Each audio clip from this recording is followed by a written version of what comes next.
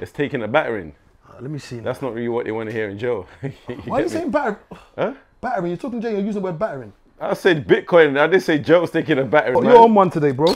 People would be saying, how can they support the channel? Chiso, buy Chiso. I've got tops, got hoodies, I've got the Dragon Ball Z tees, like the Pain and Full Star tees. You lot could support, buy some of the merch. I'll be able to churn out more content. This one, I'm just waiting by myself for the moment, and I'll bring out more colors. Please support. Nepotism is a good thing, because unfortunately, I think we're at a point where everyone has to look after their own. And that sounds very bad, but they've always done it. And I think we should primarily do it as well. I just feel that when it comes to the corporate world, I think you have to ask yourself how many people are going for these interviews, how many people are in these spaces. I always say representation is key. So it's important for young black boys and young black girls to see people in those spaces and that they're actually making money. I remember I was speaking to one young boy the other day in Birmingham, where his mum was telling him to go to university. And because, you know, he then said to her, "Mum, you've gone to university. What are you doing?" Yeah. You know, that's the thing about it. When you're asking people to do these things and children are looking at the quality of life their parents have, and they're like, okay, you want me to follow your footsteps, but there's 3 of us sharing a room. This is mad, Mum. This is bad. This is really bad for us, Dad. You know, there's 5 kids. It's a 3 bed. You know, we're on a bunk bed. And the bunk bed squeaks. I fell off the bunk bed, Dad, because the sides, you didn't fix the sides on properly, Dad.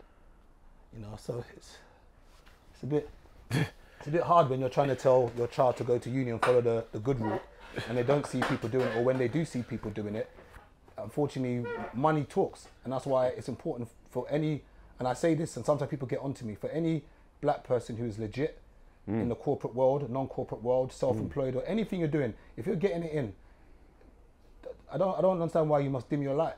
Because these young boys and young kids need to know that there's another route. Yeah. And I think your guy was saying it on the other pod, talking about something. It was the pod with the one that you said had 100 and something views on TikTok. That guy, I think he's got a clothing line, the Muller Cake guy. Yeah. He was saying even doesn't become a millionaire, he's happy that people can see that there's another way to get another route. Yeah. That I'm selling clothes. Yeah, Dex. Yeah. There's so many, and it's important that these young boys and young girls can see that there are other avenues and routes to making money.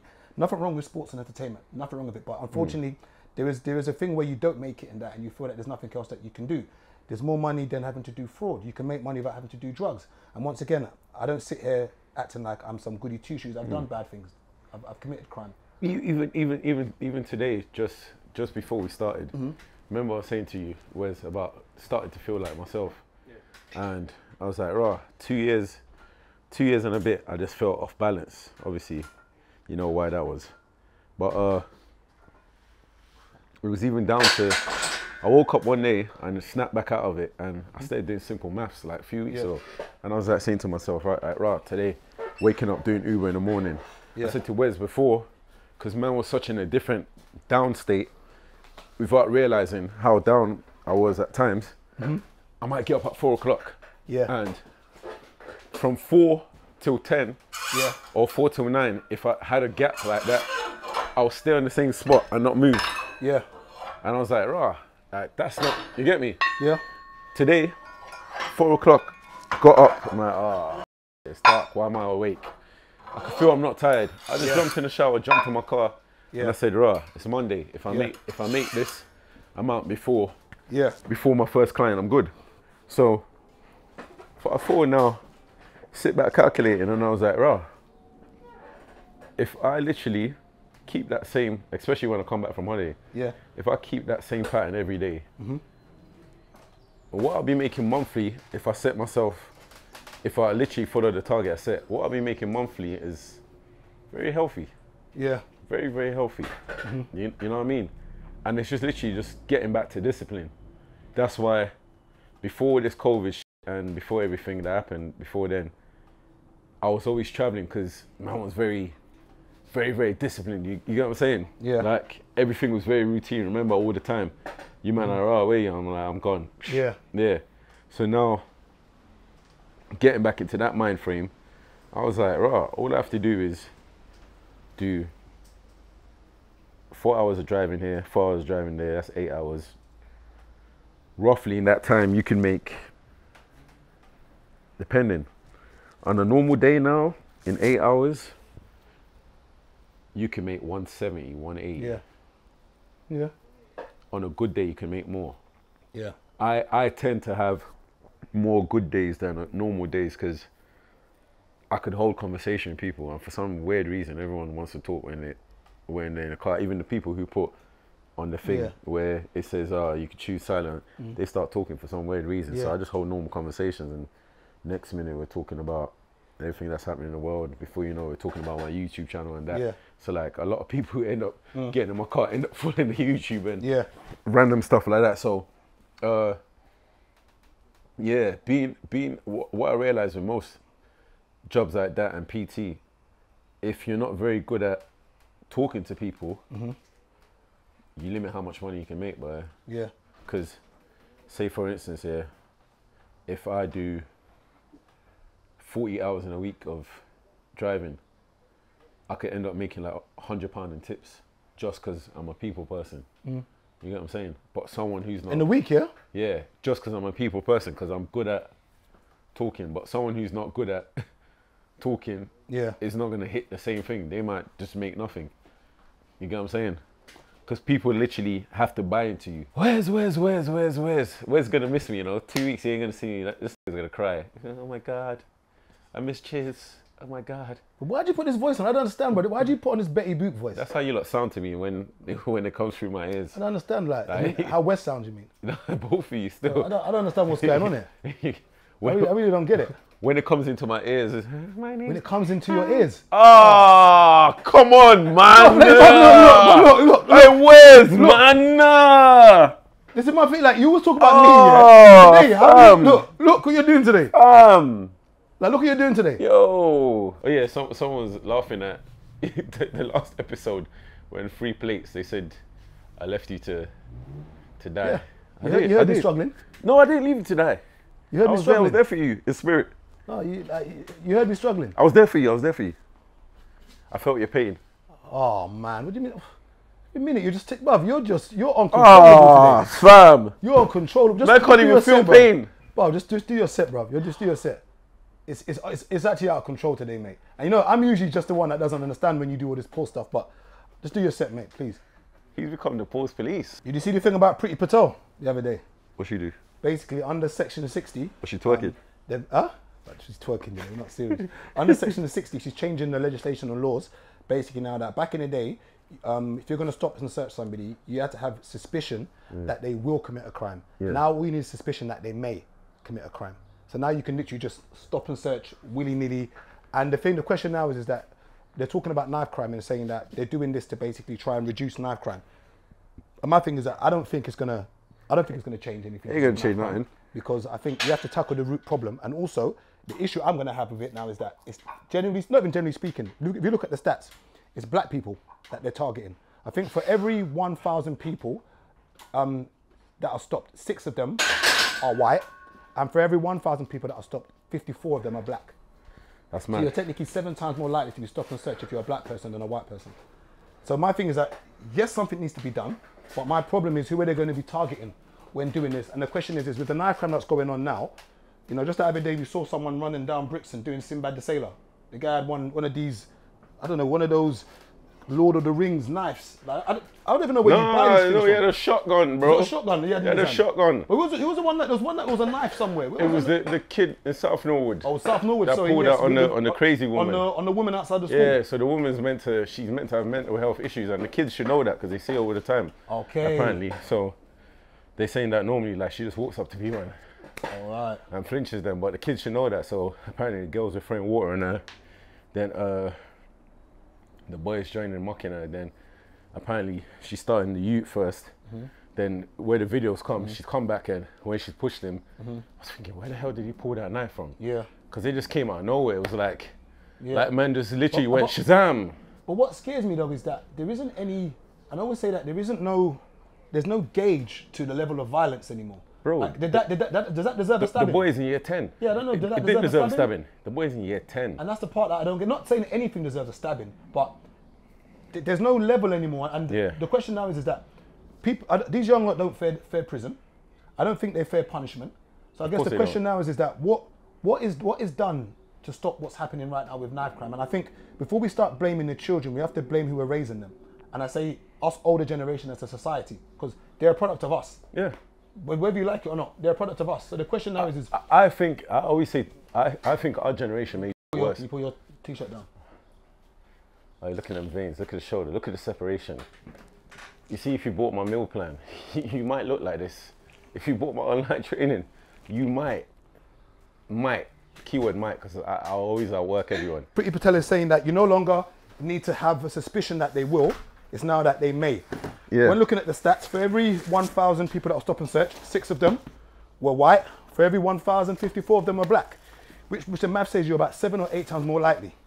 So with these powers, is it good that they're giving you, that where police can now just stop and search you if they think you're going I was saying on my man's podcast where, yeah, like, I don't even drive with my hoodie on no more. Yeah. And a lot of times I try to take off my hat while I'm driving. Yeah. And do you know how bad that is though? That even as grown adults, even as grown adults, we still do that. Yeah, because especially around when I go drive down them bits, I have to. Yeah. Because you're like, when you're driving down them bits working, you're like the only black man in the village where you stand out like a sore thumb, bro. Well, I guess because you're not around from that area, could they just be arguing that you look suspicious? Because what are you doing here? I'm working, bro. Exactly. I'm working. My car shows I'm on a job. And that's the part which I don't. I think something needs to be done. But I was saying the other day that over here, what stop and search to me like is like, you know, like if your girl goes through your drawers, and she might be going there every week, she might find something. It hasn't stopped the fact that he's cheating. All you've done is you just caught him cheating. He might just leave you and start cheating on someone else. In the same way, if you're going to take a knife off somebody called Greg on the street, if he's got gang problems, all that's happen is that you've taken Greg off the street. You see how Gabriel's tried to normalise cheating in this episode? What's that? What do you mean? You've tried to normalise cheating in this episode. No, I'm saying, but that's what it is. From the beginning, he's tried to. No, it's stop and search. If you're doing stop and search, you might have taken a knife off Greg. All that's going to happen now is that instead of Greg doing the stabbing, it's going to be Andy. Do you know what I mean? In the same way, if you're going to go through a guy's drawers, if you go through a guy's drawers 52 times in a year, you're going to find something. What are you going to find? Condoms? Oh, you might find something. You might find a pair of earrings. You know, you might find a love letter he's going to give to you. You know, it's law of averages. When I say the same with Chiz, like Chiz might go on the night and draw 20 girls. Eventually, he's going to get a number because he's drawn 20 girls. It's just a law of averages to stop and search. So Chiz will be in the club doing stop and search. He'll move to 20 women and he'll get one number. Do you know what I mean? It's the averages. But averages is better than that, man. I'm just saying that. Man trying to make you look like I'm Shaq at the free throw line. No, it's just a law of averages. Do you know what I mean? So with stop and search, primarily, is it going to reduce maybe the amount of knives on the street at that particular moment? Yes. Is it going to reduce the stabbings? I don't think so. But then the question is what should they do? Brother, from the other day when them youths were chasing the youth broad daylight, yeah, this beef thing has gone to new levels now. Like, no one has fear no more. For you to be running down Brixton with a mash, the game's changed. Yeah. The game's changed.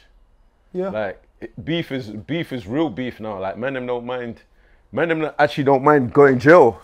Yep. Like, as long as that they get their ups by any means necessary. Yeah, the game's different, boy. Yeah, and another thing, remember the other day, I don't know if you saw it, did you see that footage where there was a young boy who basically had a watch in his sock? Let me display dominance quickly.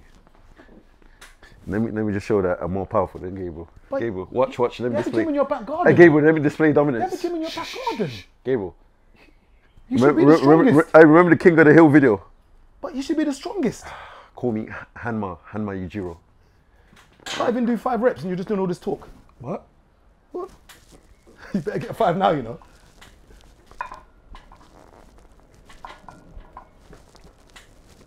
What you say, Gabriel?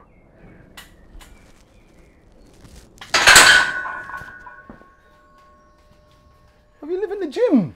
I don't. What have your gyms in your house? Brother, I don't. I don't understand. I don't know, it's like a stripper like thinking she's great because she's got a pole in the house doing extra exercises. You're basically a stripper with a pole in your back garden. You're basically moving, man. You're a stripper with a pole in your back garden. You want applause, like a postman posting letters through the letterbox. I'm not celebrating you. This is your post box. What's Hush Puppy gymming? He was gymming money. Hush Puppy gymming? And gymming babes. You weren't gymming. He was gymming Insta babes.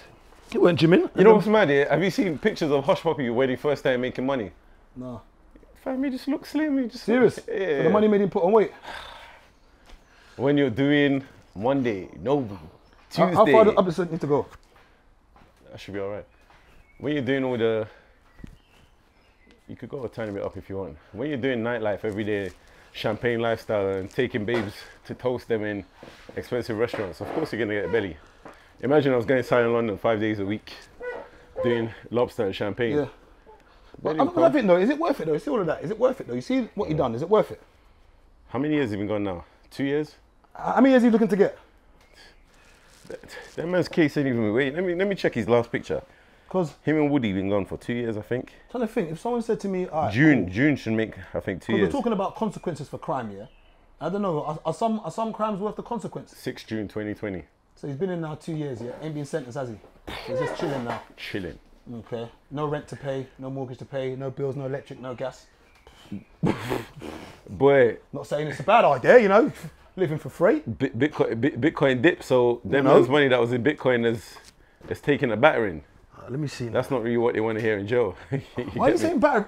Huh? Battering? You're talking jail, you're using the word battering. I said Bitcoin, I didn't say jail's taking a battering. I said Bitcoin. Whoa, Gabriel, Mate, pause, man. You're on one today, bro. Hey, pause, man. What's wrong with you? Definitely on one today, bro. I said Bitcoin, not jail. I didn't say he's taking a in jail. Let me see if I can get the 5. Let me try and get 3. I got 3 last time. Let me try and get 4 in it because obviously Chill's got a gym in his back garden, so you see how really man makes excuses. Yeah. Like I tell Gabriel, oh come Kings, let's train. You know where Gabriel goes to? You know where he goes? The gym group. He goes to the gym group early because he wants to show off in front of babes. Man used to gym before, innit? Hey, this guy's a real chess guy, you know. I got videos here on Facebook here of you like in 09 doing 50 incline. kg. I used to do 50 kg dumbbells. You're doing 50 incline. That's all they have to do was chest. No chest. legs. Yeah, upper chest and triceps. Real Jonathan Bravo. Yeah, upper chest and triceps. That was the workout. Them days was the V-necks, so you could see the, with the hairy you chest. can see the bamba. I don't know what? Women don't like a bit of hair on the chest. What man get onto me with heavy chest for? When it's holiday, man takes it off. But what man's in the UK? And show the pepper grains. It's cold, isn't it? Where's it cold? Man needs some extra warmth. You get me? Gabby. But next episode, I'm putting a chisel top on you. Yeah? No. Right. See, You got to pay me for merchandise, bro. The man them don't even want to rep me. You got to pay me for marketing, bro. Yeah. Yeah. You feeling sexy? You got to pay me for marketing. You can't just maybe put on a chisel top and get my followers seeing that I'm wearing it and think I'm affiliated with the brand. Like, if you want me to be affiliated with the brand, you got to pay, bro. All I'm going to do is I'm going to take a picture with you wearing it and we're going to cross promote on Viggy. Nah. And from now on, actually, can you blur out the Lakey? I just realised that people are going to think that I wear Lakey. Yeah? You do. I'm going to be like, I wear Lakey, so I need you to blur this Don't you out. wear it like a daily every episode? You wear some But sort of Lakey. I'm not getting paid to wear this stuff. Huh? I just thought about it, you know. You're a criminal because you've got me wearing Lakey. I'm not getting paid. I remember I bought this stuff. So I bought Lakey and I'm wearing Lakey and people are seeing me wear Lakey and buying Lakey and I'm not getting paid from Lakey. You're supporting a gang. What have you done for me, Lakey? It's all for the gang. Nah.